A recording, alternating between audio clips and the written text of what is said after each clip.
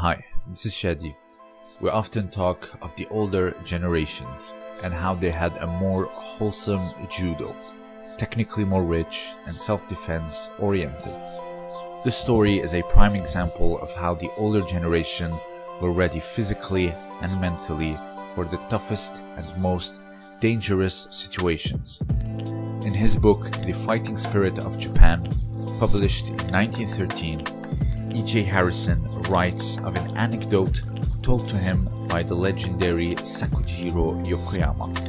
It says, "I remember that during the first days of January 1909, I went to a certain restaurant accompanied by Mr. Kyuzo Mifune, a 5th Dan Kodokan teacher. We noticed in a corner of the room a group of 13 young men drinking sake. There was an elderly couple and some other visitors eating. We observed that the members of the mentioned group are putting their heads together, whispering while looking in our direction.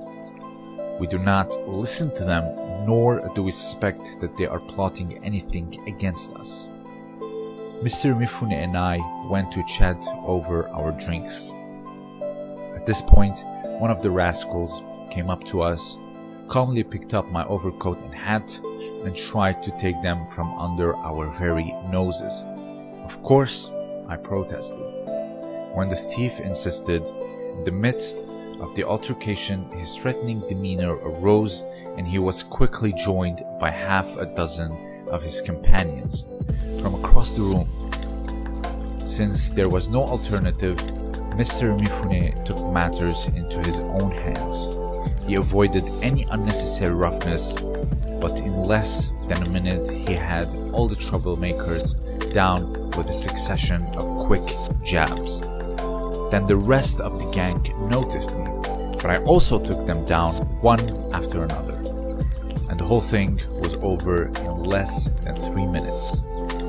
The elderly couple, who had been interested onlookers, told us that they have just witnessed a practical jiu-jitsu display for the first time in their lives and were amazed at the marvelous feats that the experts performed.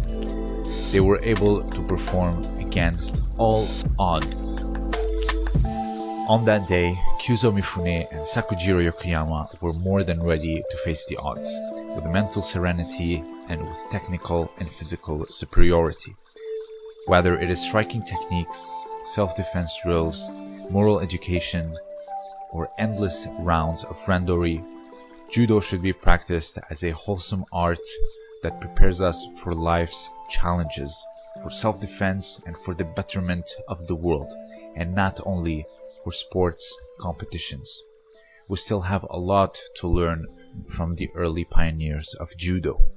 This was Shadi, and thank you for listening.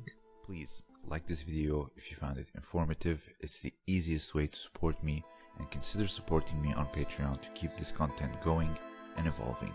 Thank you.